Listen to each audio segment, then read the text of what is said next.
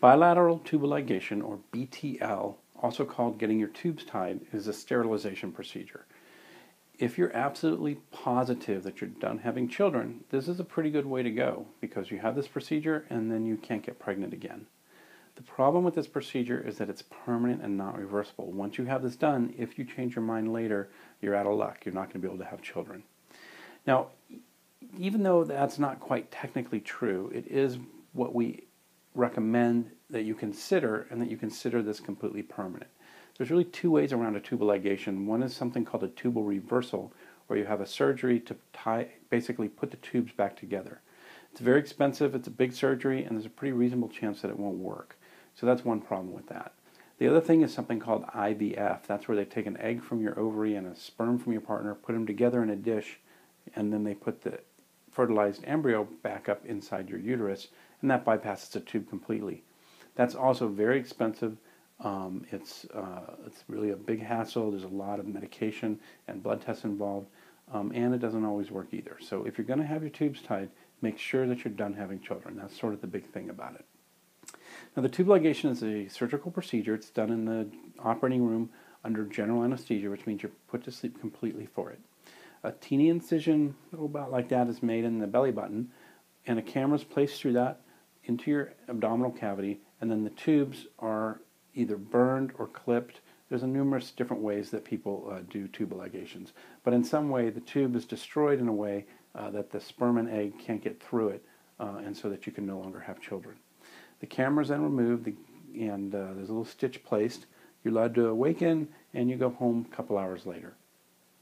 For most people, it's the kind of thing where you have your tubes tied on Friday and you're back to work on Monday, unless you have a really strenuous job.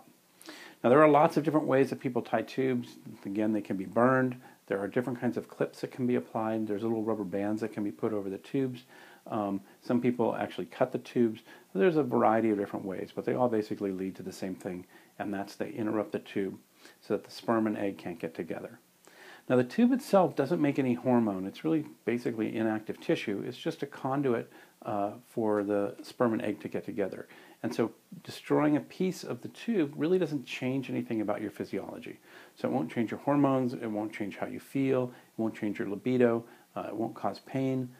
Basically, you won't even know the difference except that you don't get pregnant. Now, there's a lot of myths about tubal ligation. If you ask most women, probably including my wife, they'll tell you that their periods got worse after having their tubes tied. And there's a reason for that. It really doesn't have anything to do with the tubal ligation. It's because most people are on some sort of birth control before they get their tubes tied. One of the side effects of birth control is it tends to make periods much lighter and less crampy. Once you get your tubes tied, you stop your birth control and your periods go back to the way they would have been if you weren't on birth control. And so people kind of blame the tubal, but it's really the fact that they're no longer taking birth control, and that's why they get menstrual changes. The tubal ligation won't put you in menopause, it won't give you hot flushes, it won't make you fat. It really doesn't change anything about you. And those are some other things that, some other myths that people talk about with tubal ligation, that it causes all those things, but it really doesn't.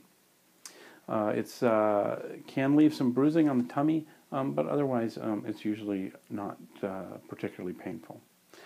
The big thing again about the tubal ligation is its permanence. And so because of that, people are a little hesitant to tie tubes if you're too young. And we know that the biggest risk factor for regretting your decision is early age. So the younger you are, the more likely you are to regret the decision. It makes sense because you have longer for your life to change and to be in a different situation where all of a sudden you might want to have children again.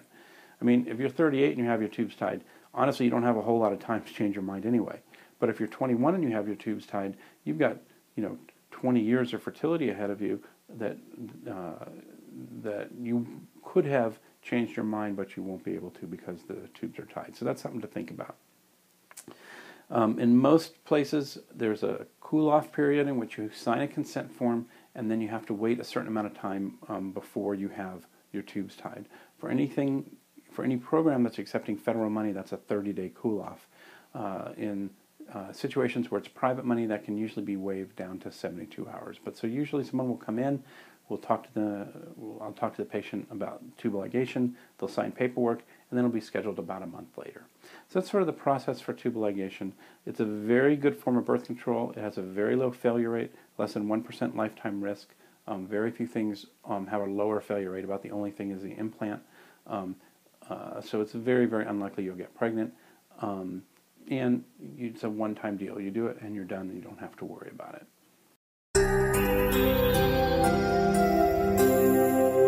Medtwice.com